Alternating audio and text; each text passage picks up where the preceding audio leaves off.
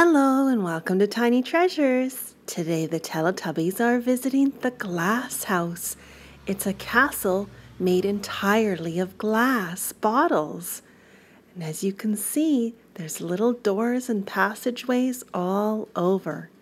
But we're just hanging outside for today because they're about to close. Let's see what's outside. There's a bunch of mossy rocks, Teletubbies. And look, on this rock is a stink bug. Don't touch him or he'll spray us.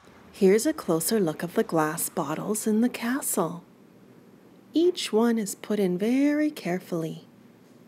Now out front, there's a beautiful pond, and I can see some gnomes. Let's see if we can find all the hiding gnomes. There's one up by the water wheel, one fishing with a can, and he's sort of in a little cave.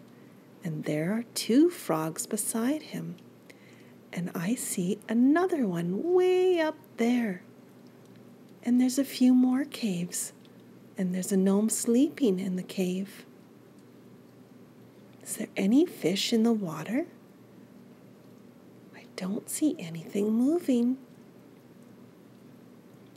The water wheel spins the water and it flows down into the pond. Stay tuned. Hopefully soon we'll be able to take you inside the castle of the glass house. And thank you for coming to Tiny Treasures.